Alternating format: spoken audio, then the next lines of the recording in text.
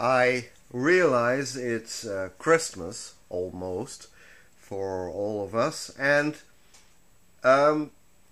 this is supposed to be a time when you show your love or friendship or appreciation for people you like, and even for people you don't know. And unfortunately, I'm not that fortunate that I can buy everybody a present to show them I appreciate them, and well, that it's always good to let them know that they are not forgotten.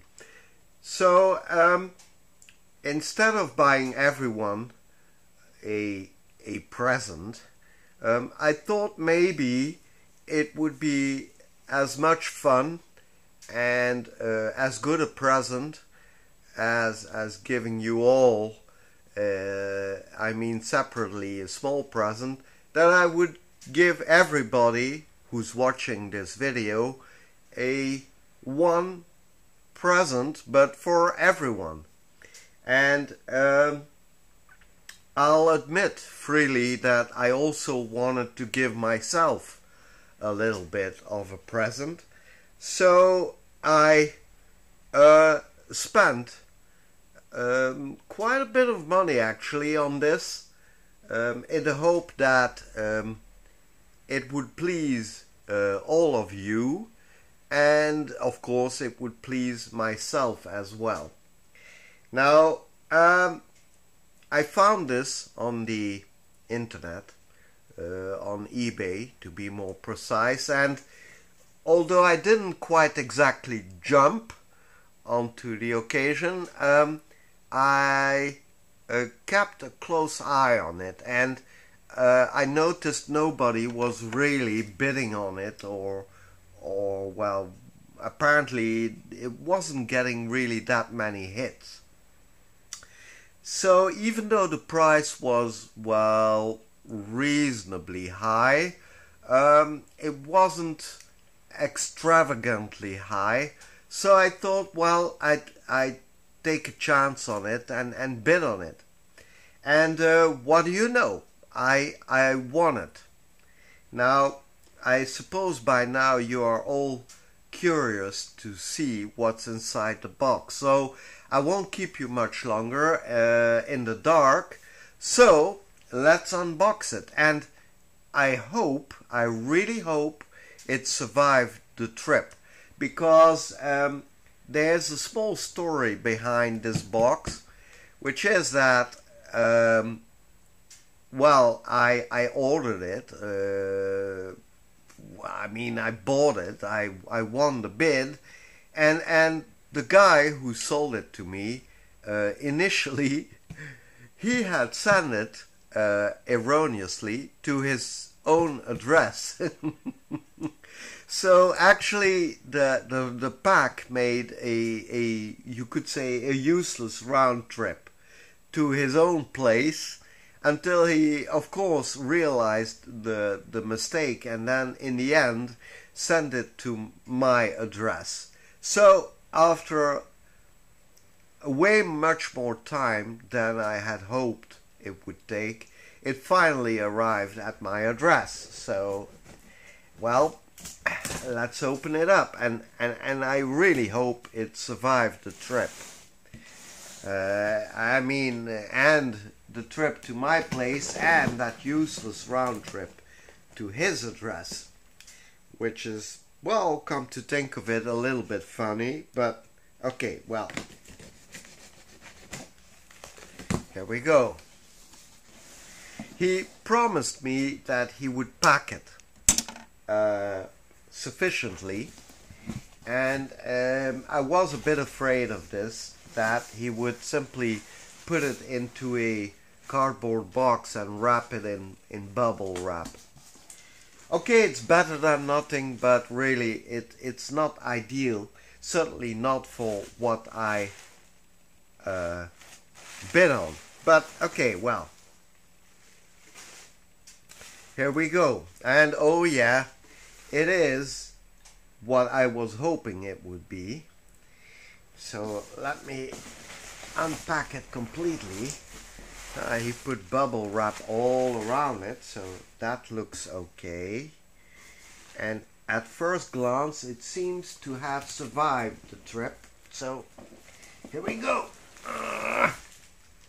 Oh God. Aha, okay. Oh, wait a minute.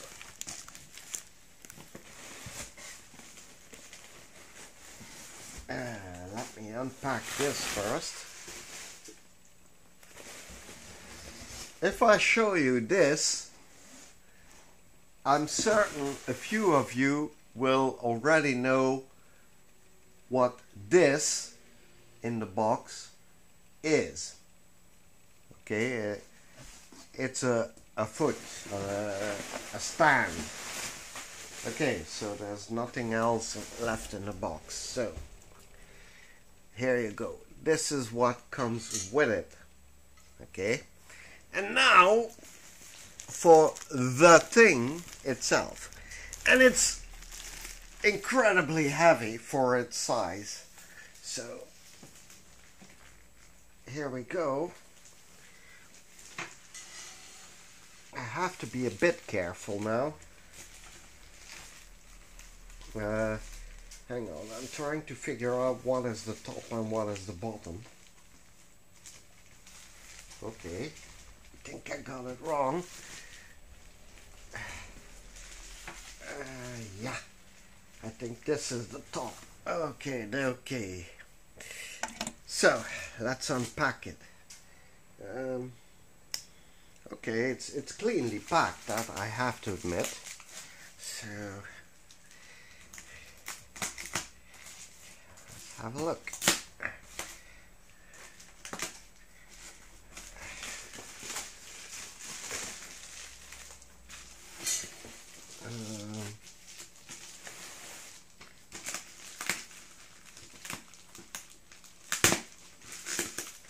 It is a bit dirty, I can tell, but I think the dirt is not too much. Yeah, hang on. Let me unwrap it. Where is the end of this thing?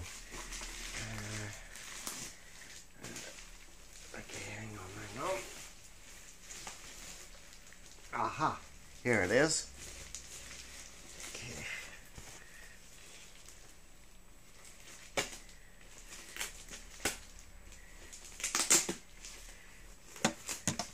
Okay, here we go.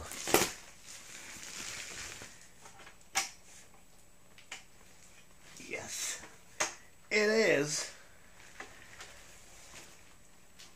a television.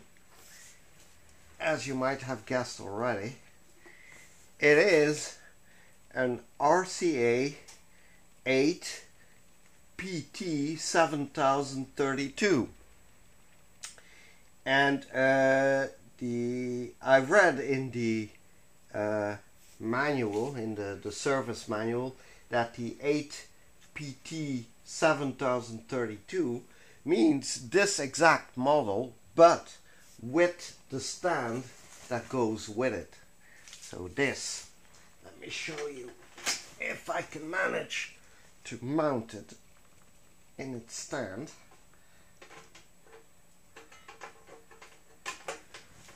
Which isn't that easy. Oh God, because it's really heavy for this, for the size of it. It weighs a ton. Come on. There you go. Okay. Well, this is it. An RCA Victor 8 PT-7032. You could say tabletop set, although it was sold as a a portable TV. And the 7032 more specifically says it is a black and gold model. And indeed, that's exactly what it is. Black and gold. Well, I guess the gold, the shine of the gold, quote unquote, has gone a bit. I mean, it is old and dirty, but I'm hoping to bring it back to life together with all of you, and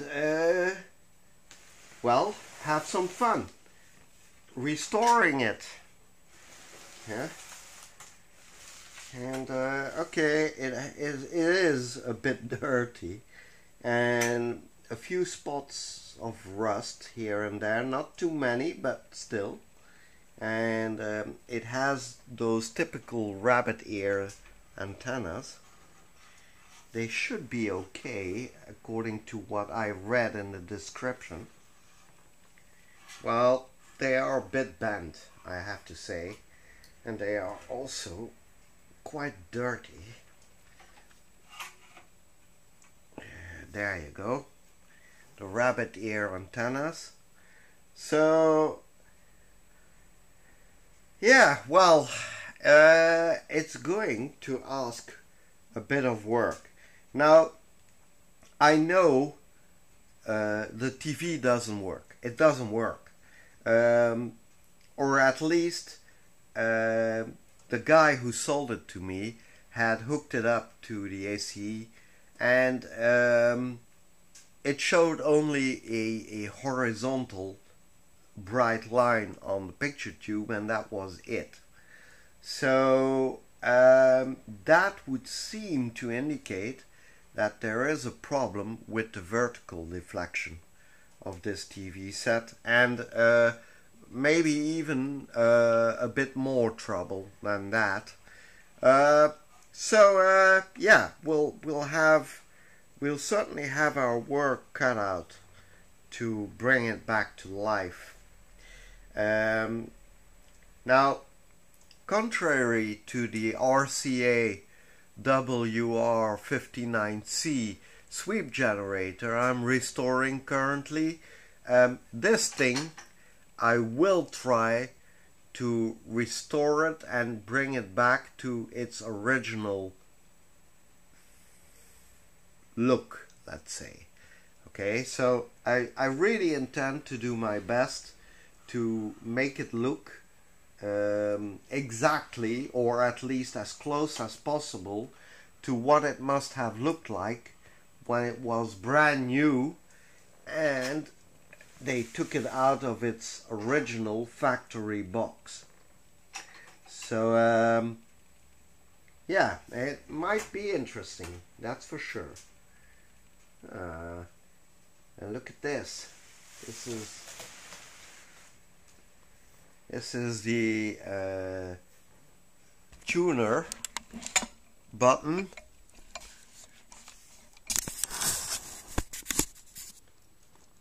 So yeah, it's all quite dirty, but that's part of the fun, of course. Trying to bring something back to life. It misses at least one or two knobs. In fact, I think it misses two knobs, that's for sure. This knob moves even up and down, so this could be the on-off, I'm not certain. I need to have a look. Well, okay. Well, maybe this one is the on-off. Who can tell? Yeah, well, I've got my work cut out for me, and I'm sure you will all enjoy watching how I restore it, and hopefully how I bring it back to life. It will take quite a few episodes, I'm already certain of that. keeping in mind that if I do intend to bring it back to its, well, more or less original state, yeah, the series might even have a break or a few breaks while I try to gather all the parts that I need to restore it. Now, it's a tube TV. I mean, there's not a single transistor inside this TV, contrary to the Sony portables I restored recently. So this is vacuum tube technology, and well, you know, judging by the size of it, they must have had a hell of a job to make it this small and to make it work with tubes, only tubes. And the screen, I would say, is a 7-inch screen, which is quite a bit larger than the Sony screens, which are only 5.5 inches diagonally. This is a 7-inch diagonal black and white screen. And well, I hope the picture tube works. So that's the next thing we'll be investigating.